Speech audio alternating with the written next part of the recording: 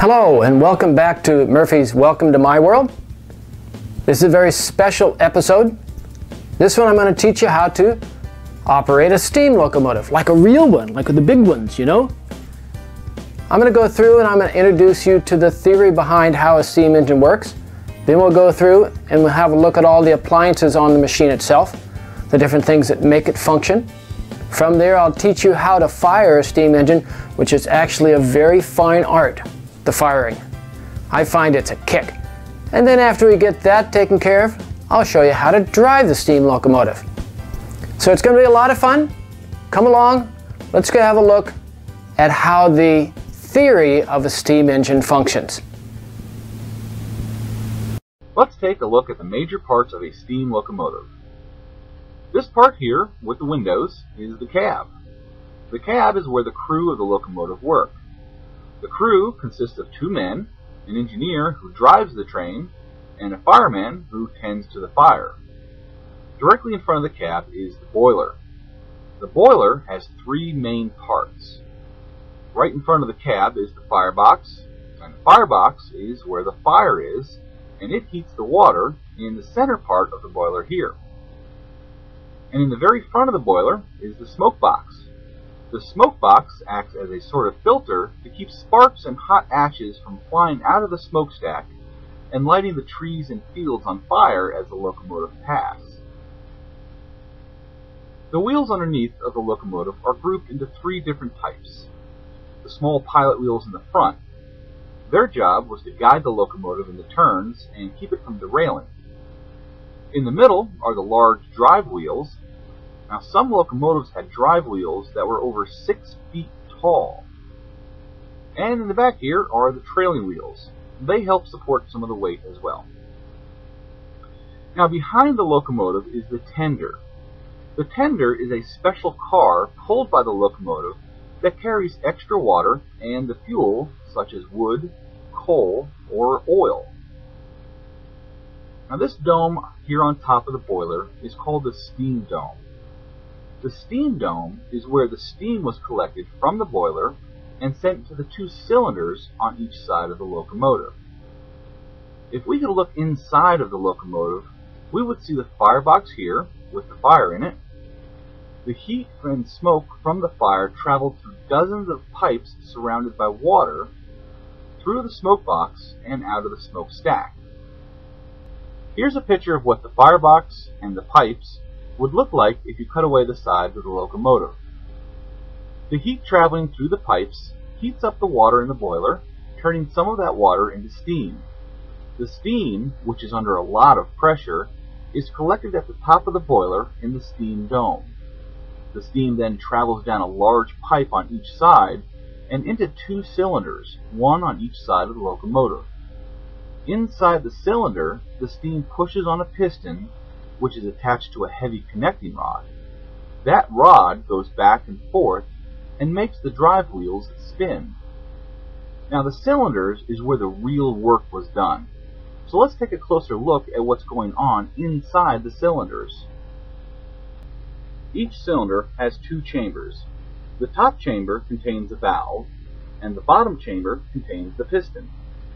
The valve in the top chamber slides forward and backwards and allows the steam from the large pipe on the top to enter into the bottom chamber either in the front of the piston or in the back of the piston. Let's open up the throttle and see what happens. In this position, the valve allows steam to enter into the front of the piston. The force of the steam pushes the piston back. The piston drives the connecting rod backwards and the wheels turn halfway around. At this point, the steam in the bottom chamber is used up. The valve in the top chamber has also moved, and now it allows fresh steam to enter in behind the piston. It also opens up a way for the old steam to escape. The escaping steam is what makes the chugging sound. This fresh charge of steam pushes the piston forward, which pulls the connecting rod forward as well, and the wheels make another half turn. Now we're back to where we started. The valve, again in the forward position, allows fresh steam to enter and the old steam to escape. And so it goes, back and forth, the drive wheels making a half turn every time the piston is pushed each way. Steam locomotives were so powerful they could take a train weighing several thousand tons from a dead stop to over 100 miles an hour. And you will notice that there are no gears here like in a transmission of a modern vehicle. A steam locomotive doesn't need them.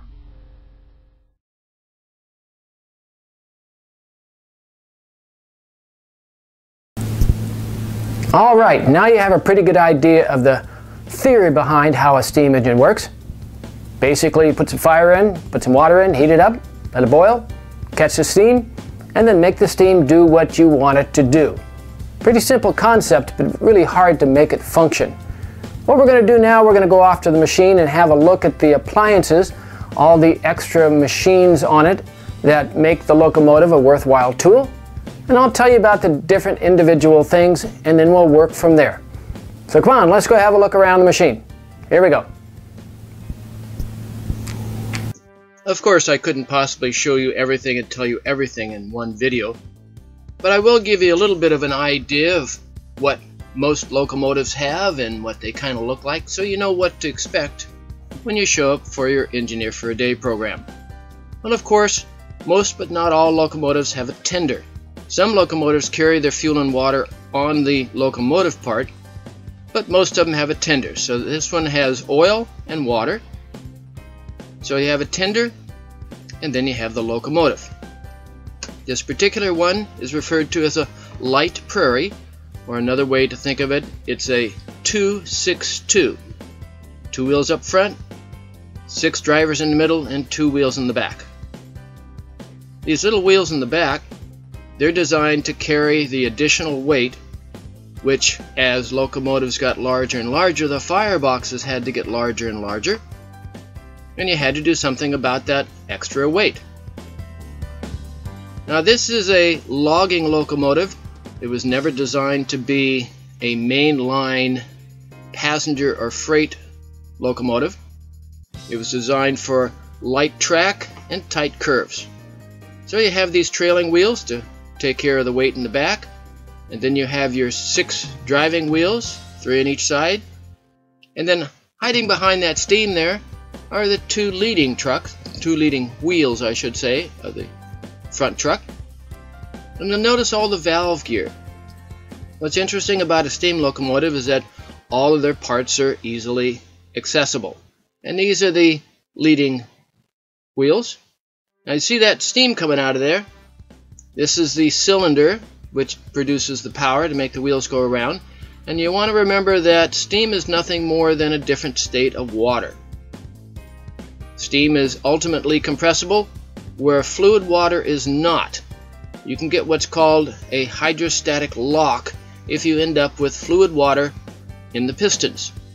So whenever we're sitting and whenever we're starting, we open these drains basically, and it allows a little bit of steam and all of the fluid water to come out. That way we don't have to worry about blowing the end of the cylinder clean off. There is, of course, a braking system on the locomotive. This is some of the valve gear to make the brakes work correctly. You don't have to understand all the bits and pieces, just understand how to operate it, which we'll tell you about later. Another important aspect is the reverser. The reverser is the gadget that allows the locomotive to either go forward or reverse. As of about, I think, 1932, Congress mandated that all locomotives above a certain weight would be required to have a power reverser. And that's what this is. This is the power reverser. It makes operating the locomotive a whole lot easier. It had gotten to the point where they were using what were referred to as strong arm or Johnson bars, which is just a big long bar to take and operate the valve gear, but these locomotives were getting so big you couldn't do it anymore. Then of course locomotives have to be able to couple to something so you can drag other cars around. This is a coupler or a knuckle coupler. This revolutionized railroading because once they were introduced, and sometimes referred to as automatic coupler, people didn't have to get between the cars to hook them together anymore. All you have to do is from the outside lift that lever. It's called a cut lever, and that enables you to uncouple cars without having to get between them. And this is your valve equipment. This is what determines whether the locomotive is going to go forward or backwards. That power reverser we talked about a moment ago, it lifts or lowers this rocker arm, which is connected into the valve, which allows the steam to go to one end of the piston or the other. This is the magic involved with a steam engine right here. This is what makes it actually work. Keep in mind that these steam engines at the time were the rocket science. They were the epitome of engineering. And also keep in mind that at that time all of this was developed by pencil, paper, and slide rule. Now this is a mechanical lubricator. What this does is force oil around different places. In particular, this one forces oil into the piston. So this would have steam oil in it. On our locomotives, we have 4 different kinds of oil plus grease. So you're going to have to get to know what goes where. Now on the top part here, that's the valve, and at the top of the valve, you see that little gadget screwed in the top? That's a snifter that keeps it from back suctioning. So the valve directs the piston which direction to go, and it's quite interesting understanding the timing involved with getting a locomotive to work correctly. Now these are a bidirectional piston, which means the piston will have steam on both sides alternating back and forth. That's what enables you to get 4 power strokes out of each rotation. Now we also have the compressor and these cooling fins that go back and forth. Of course, warm air holds more moisture than cool air, and what we're trying to do is get the moisture out of the system. If you get moisture in the system, you can have that hydrostatic lock that I talked about, or it can freeze, or it just makes things rust and fall apart in the inside. So what we try to do is get the most amount of moisture out of the air before we put it into the brake system. Now you see that valve in the bottom? That valve in the bottom is so we can drain the water out of these accumulation tanks. And generally speaking, I drain them 3 or 4 times a day. Oh, and of course, gotta have a headlight. Actually, there's one in the front and the back. And don't forget the bell.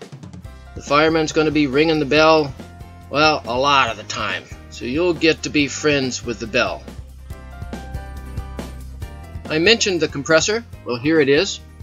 This is operated by steam. We don't use steam in the brake system because of all the moisture. What we do is we use the steam to pump air up. And here's the rest of the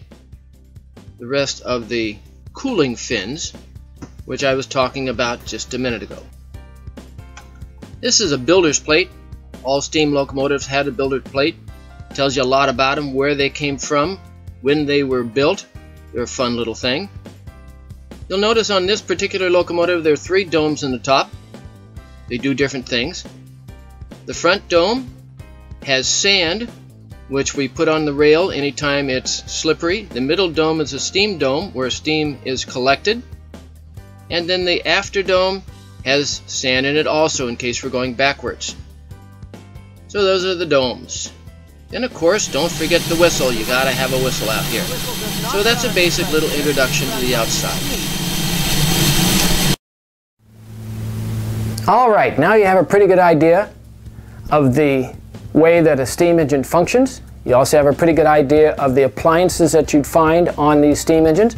And keep in mind that each steam engine is going to have the same basic stuff, but it's going to look different and be in different places and function a little bit differently. So each time you're around a steam engine, you got to get to know that particular machine.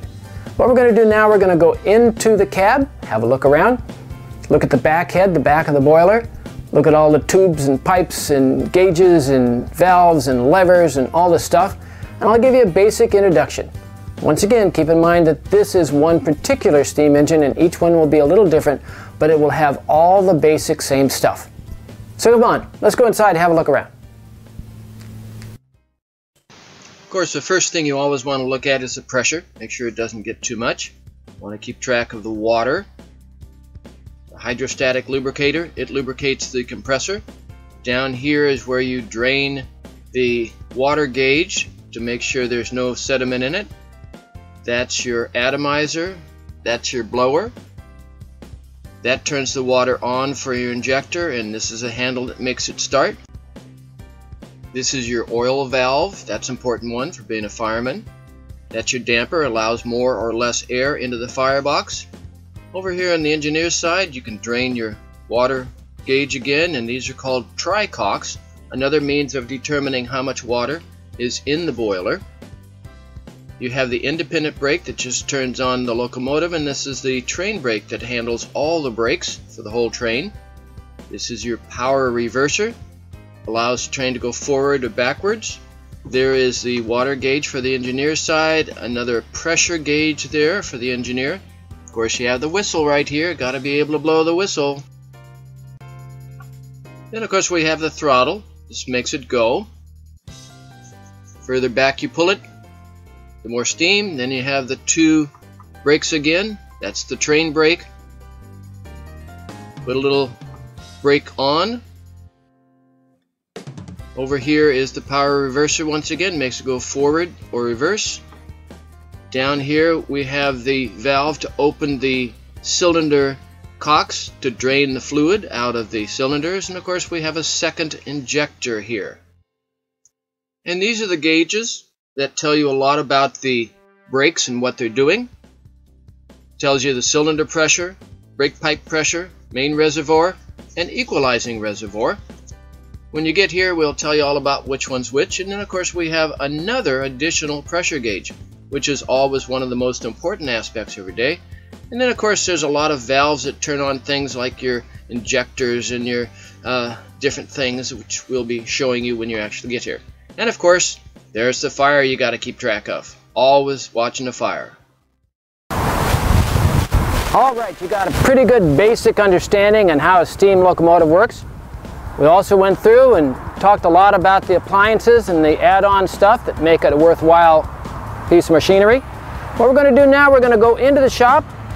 We're going to go watch the guys fire it up first thing in the morning, because if you don't fire it up in the morning, it's not going to work the rest of the day, is it? So come on, let's go into the shop. All right, here we go. And we need to set our priorities straight. First things first, got to start with that coffee first thing in the morning. It's going to be a long day and you got to have the energy. And don't forget, if you want a happy train crew, you want to make sure to have some donuts for them.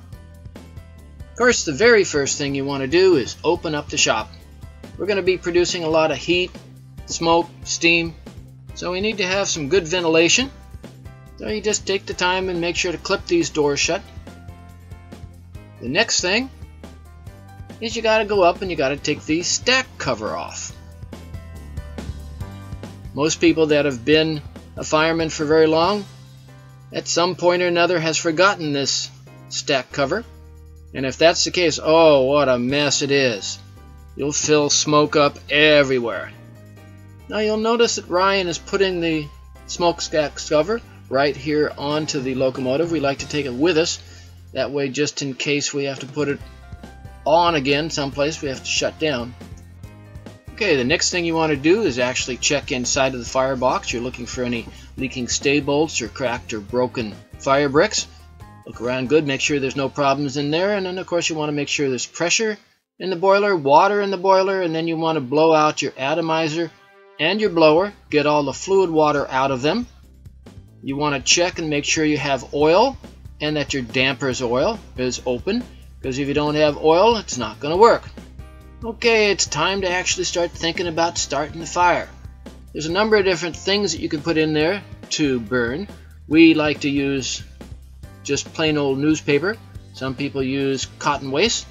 And then of course you want to get a good fire going on a piece, toss it in. From there you want to open your oil up just a little bit, not too much, because we don't want a big pan fire. We don't want a lake of burning oil in there. And then you turn on your atomizer and your blower. You want to get that oil atomized into little tiny droplets, and you want to get that blower going so it's sucking the heat up through the boiler and up out of the exhaust up in the smokestack. And you want to do it really easy. You want just a little bit of a fire to start because it's easy to bring it up bigger. If you get too much fire to start, you'll end up with a big pool of burning oil at the bottom of the firebox. And so you only move it just a little bit at a time, just like one notch, and it's better to have it a little bit too low at the beginning than it is too high. Remember that a fire needs oxygen, heat, fuel, and a chemical reaction. If the fire is not giving you what you want, that means that one of those things is not correct. So let's have a look. Are we getting a lot of black smoke? No, matter of fact, we're getting just a little bit of gray smoke, which is exactly the way you want the fire to be burning. If you're getting lots of black smoke, then something isn't right. You're not doing it right. Now you have to be fairly physically fit and you have to be relatively nimble, because as we get this locomotive going, you're going to have to climb around some. Right now what Ryan's doing is he's opened these non-return valves, which are part of the injector system. So you got to get up there, you got to move stuff around, and oh, don't forget to turn on the whistle. Got to have that whistle on, don't you? Now when we turn something on, you turn it all the way to the end and then a quarter turn back. Now you want to wear clothes that you can get dirty, because part of your job is climbing around, oiling and greasing stuff. This is the mechanical lubricator, another thing that we have to fill every day, and oh no, we overfilled it! Oh well, actually you overfill it about half the time. That's why you want to have clothing on that you don't care about getting dirty.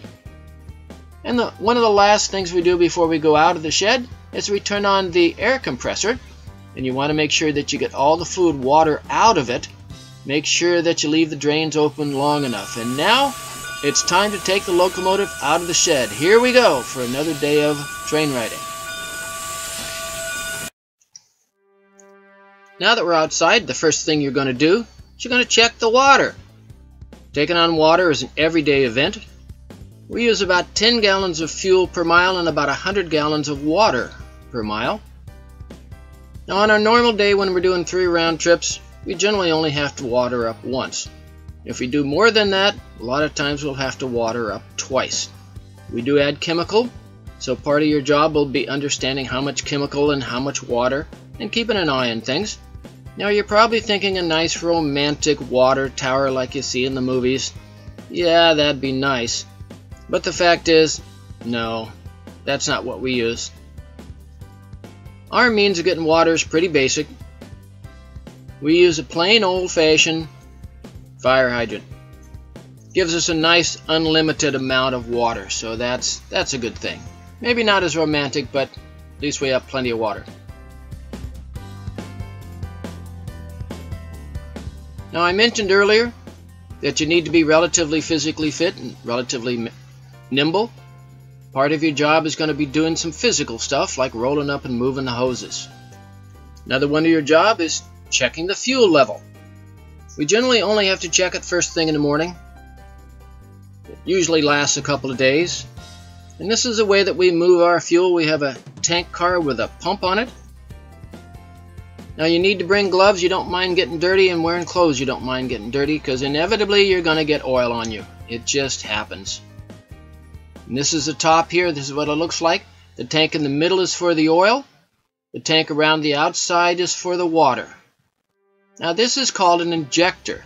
The injector enables us to put water into the boiler when the boiler is under pressure. You open up the water valve, which was the bottom one, and then you move that top lever towards you, which enables the injector to pick up and start forcing water down into the boiler. You do this all day long, time and time and time again. This is part of your everyday activity. Now since it's part of your everyday activity, let's see it again. You open the water up, you pull the injector just a little bit to get it going, and then you pull it forward, and you can hear it. You can tell when it's picked up the water and it's pushing the water into the boiler. And generally I like to turn the water down a little bit so it takes it longer to fill. That way it doesn't affect the temperature so much, and we don't want more than 5 pounds reduction in the boiler when you're adding water. All right, now you have a pretty good idea of what the bells and whistles, all the valves and levers and gauges and stuff do in the back head. We're going to start getting into the good stuff now. We're going to start talking about actually firing the machine. Now, between being a fireman and an engineer, I like being a fireman about 51%, and I like being an engineer about 49%. Yes, the engineer has the wow factor. Oh, wow, I'm driving a steam locomotive. Yeah, that's nice, that's nice. But during your time as a fireman, that's actually more of an art form. You got to understand what's needed being a fireman. What's required to make fire? Well, you have to have heat, fuel, and oxygen. Anytime your fire's acting up, it either needs more of one of those things or it needs less of one of those things. And we'll be playing with the different combinations. The real difference between a fireman and a good fireman is he's able to make the fire sing, make it do what you really want it to do. And you want to get in the habit, if you want to be a good fireman, of asking, what does a fire need? What do I need to give it? Now, I'm sure you've seen those pictures, those beautiful pictures of steam engines with big billowy clouds of black smoke. Bad fireman. Bad fireman. That's a sign that the fire is not happy. What you should have for smoke coming out of the smokestack is a very light gray haze. Anytime you see big billowy clouds of black smoke, that's a bad fireman, or else he was told to do it because they want to take pictures. Yeah, you know, you got to do what you're told to do. So let's go inside and let me start introducing you how to be a fireman. All right, it's time to talk about my personal favorite side, the fireman side. You know, I like driving the trains, but I like firing a little bit better because there's always something to do. You always have to be working on something. And the first thing you got to worry about all the time is how much water's in the boiler. Because if you get too much, well, you're going to suck it up and it's not good. And if you get too little, it's going to blow up. So you don't want the boiler to blow up. And the way you keep it from running out of water is the, well, of course, the injector that we've talked about a couple of times. Yeah. As we talked about earlier, you open the water valve a little bit.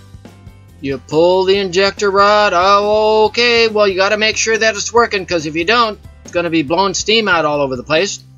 And you want to make sure you don't bring the pressure of the boiler down more than 5 psi. It damages the boiler, and so you got to do it very carefully.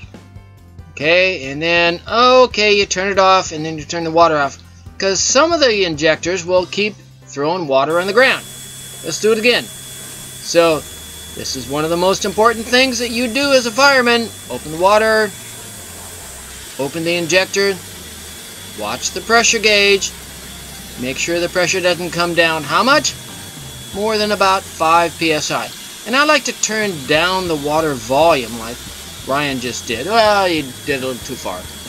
And the reason being that it will take longer to fill, which is easier on the boiler.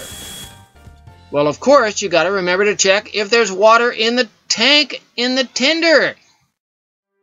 Okay, another thing you got to work on is a hydrostatic lubricator.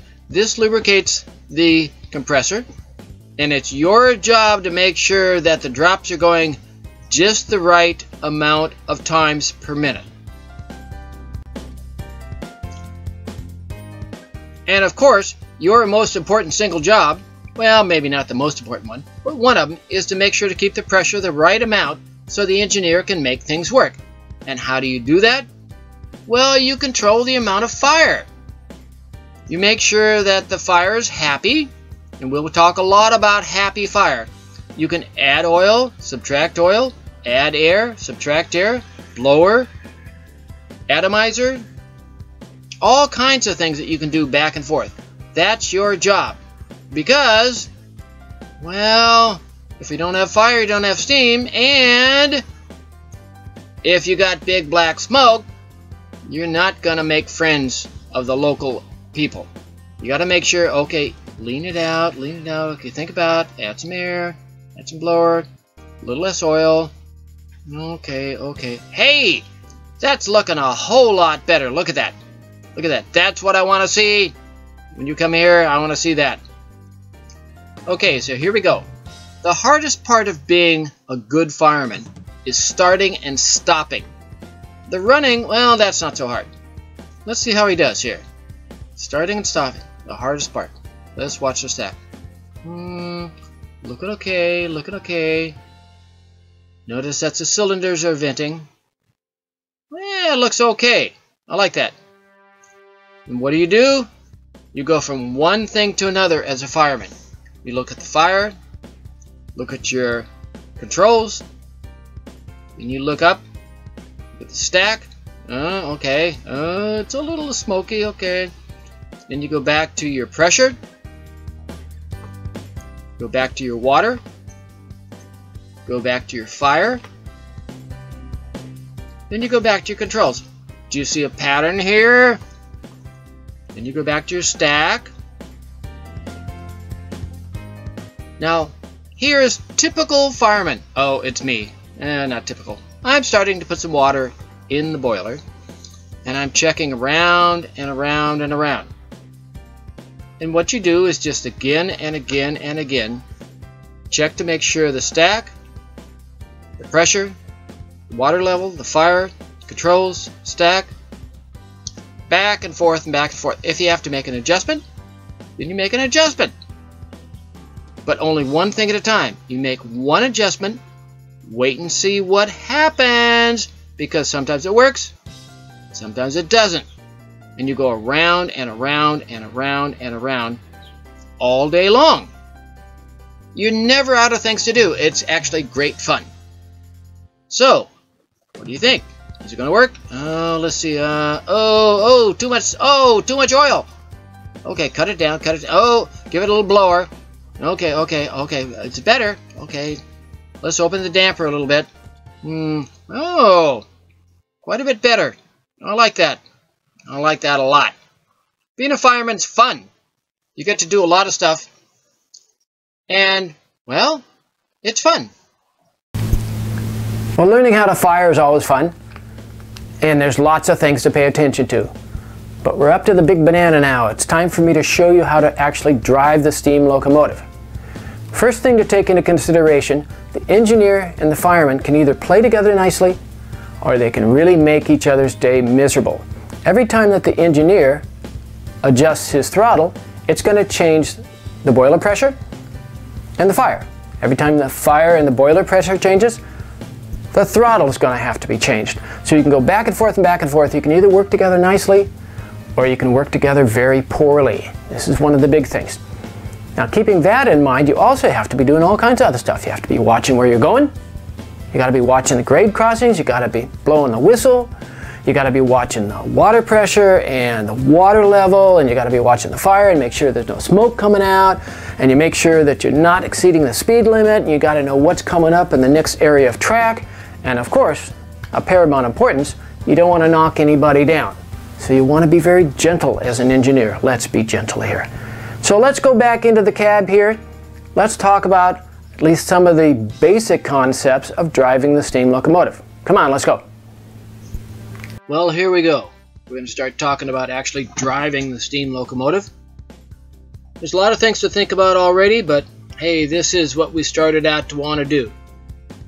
Now, as you run a steam locomotive, it is not like driving your car. You don't just press on the gas or press on the brakes. Everything has to be thought of well ahead of time, and everything has to be easy. If you yank on anything, it's not going to work. Well, except for maybe the whistle. Remember, you're going to have to blow the whistle at every crossing and for any particular reason where something's in the way. So you're going to be blowing the whistle. You don't want to blow everybody's head off, though, because it can be exceedingly loud. Of course, you're going to be having to check the water glass. Sometimes we'll be using the tri-cocks, but not too often. They're kind of an old-style technology. Of course, you're going to be using the two different brakes. The top one is the locomotive brake, and the bottom one is the whole train brake. Of course, you're going to be using the reverser a lot. And you're going to be watching the water and the pressure. That's all part of your job, too. And this is the horn pull. Every locomotive has a horn pull someplace or other. The throttle you're going to be very gentle with. A little bit of movement on the throttle does a lot. Now watching the brake here, the train brake, with this particular type of brake stand, it's a number 6 brake stand, you have to work it back and forth. And with the reverser, think of it as a gear shift, forward and reverse, and don't forget you got to open and close those cylinder cocks to let the fluid water out. Now you also have a second injector on your side which may or may not be needed. As we start, we open up the cylinder cocks and you blow some of the steam out, which takes along with it all of the liquid water. This is every time you start, not just when you feel like it. And here you can see the steam coming out of the bottom of the piston, comes out of the drive piston. And the upper piston is for moving the steam back and forth. Now with the reverser, if you put it all the way forward, it lifts up the rocker. That's what happens when you put it in, and then pull it back. If you push it all the way forward, you can think of it as first gear. As you move it towards the center, that would be second or third gear. This is a power reverser, so it's not real hard. I think 1932 Congress mandated that all locomotives above a certain weight would have one of these power reversers on it. Makes life, well, it's not like easy. It's not like driving your car, but it's way easier than you'd think. And here's the rocker in action. Watch that rocker go back and forth and back and forth. What it does, it works on the timing for the valve that allows the steam to go into the piston. Let's see that again. You'll see the rocker going back and forth, and it's affecting the way the timing piston, the upper piston, is going in and out, adjusting where the steam goes. Now when you're using the throttle, little increments, little bitty increments. You got to move it a little bit and wait and see what happens. Remember that the steam has a long ways to go to where it starts doing something. You also want to keep in mind that every time you change your throttle, it changes the fire, and every time the fire changes, it changes the pressure, and every time the pressure changes, it affects your throttle. Everything's hooked together here. So make sure to move your throttle very easily, and make sure to let the fireman know that you're going to be changing it. There's also an area right at the very beginning that nothing happens, and we'll play with that and give that feeling. A lot of times you're going to be needing to do more than one thing at a time. Notice that he dropped the brakes and added a little throttle. This is all going on at the same time. It's a little dance between slowing it down, speeding it up, and keeping it where you want it. Most all locomotives will go faster than the track allows. More than anything, you're usually keeping the locomotive from running away. You don't want to get it too fast. You're also going to have to be adding the whistle and talking on the radio. So you got all these different things. That's the train brake again. That sets all the brakes everywhere. That's the locomotive brake, which sets just the locomotive, or you can set the train brake and then drop the locomotive. So you can have either just the locomotives, just the train, or everybody set with the brakes. How much brake are you going to set? Well, it depends on what the situation is. And there you see he's bailing off or releasing the brakes on the locomotive. The reason you want to do that is to keep everything stretched out so the cars don't bang into each other. And here he is using just the locomotive brake. You set it on a little bit, drop it off, set it on a little bit, having a fine, soft hand on all of these controls. If you get rough with it, you're going to be knocking people down. And every single time that we stop, you got to go out and do all the oiling and walk around and check everything. So it's just part of the job of the engineer. Getting out there, being in touch with your machine. I don't know about you, but I certainly have a lot of fun being an engineer. So that's the nickel story. There's more to it, of course, but this is a good first introduction for you.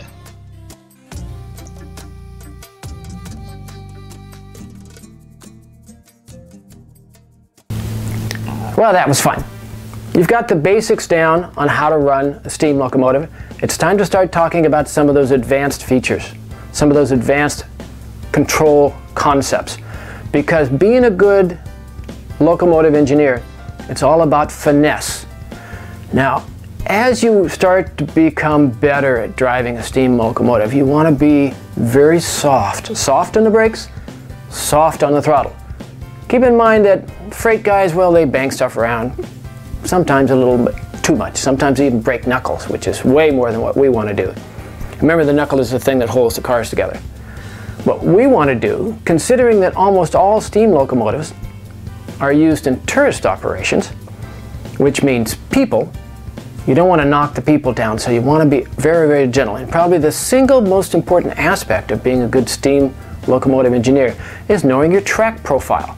What a track profile is what the track's going to do. Is it going to be going up? Is it going to be going down? Is it going to be a curve? Is it going to be a big grade, small grade, tight curve, easy curve, curve with a grade? What's it going to do? And how long is your train? What's it going to happen? Because if you've got a long train, you're coming up a grade, you got to give it some power, and then you start going down the other side, but the first part's down and the second part is still coming up. So there's a lot of fine aspects. Wherever you're going to go and play with steam locomotives, make sure to take the time and the effort to get to know the track profile, because that'll make you about 1,000 times better than anybody else that is showing up to try to learn how to drive that steam engine. So let's go back into the cab. Let me show you some fun stuff. Come on, let's go. Of course, some of the more advanced techniques you probably won't come across right away, but there are some things that you can think about before you show up.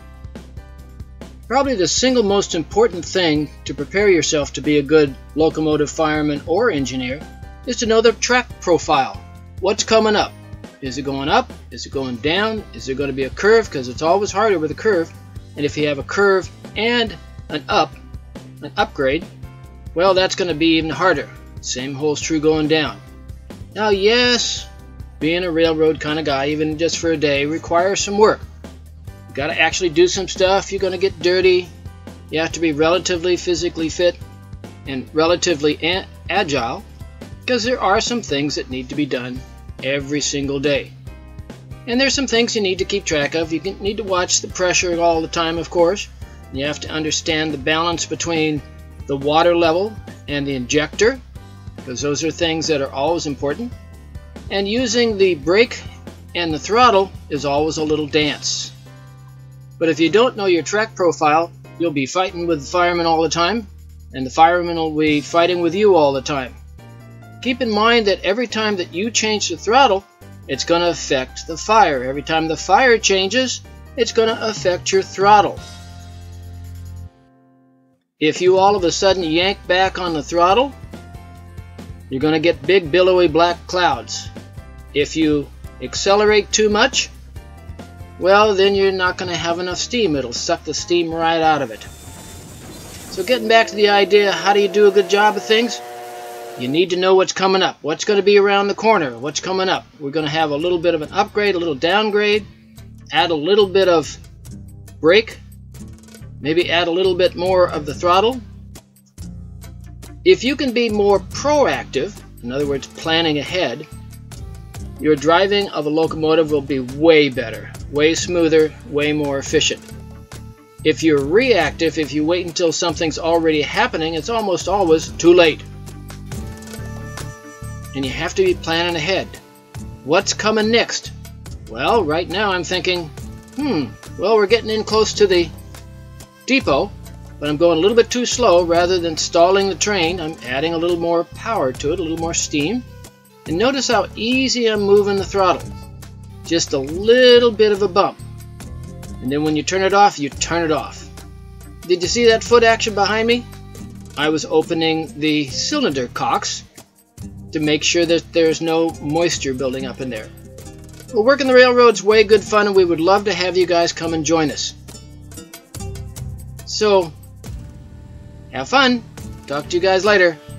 Bye-bye. Thanks for joining us.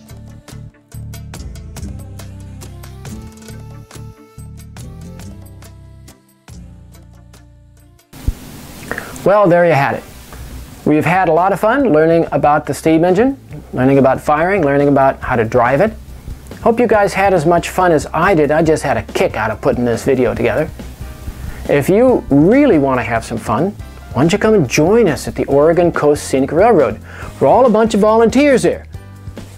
We get people that come in from all over the country. Some come for 2 days of summer. Some come for 2 days a month. Some come for 2 days a week. Some people like myself, I'm there 3 or 4 days a week, all summer long. And you can come and join us.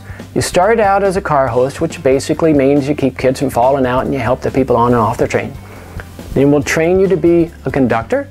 From there, we'll train you how to be a fireman.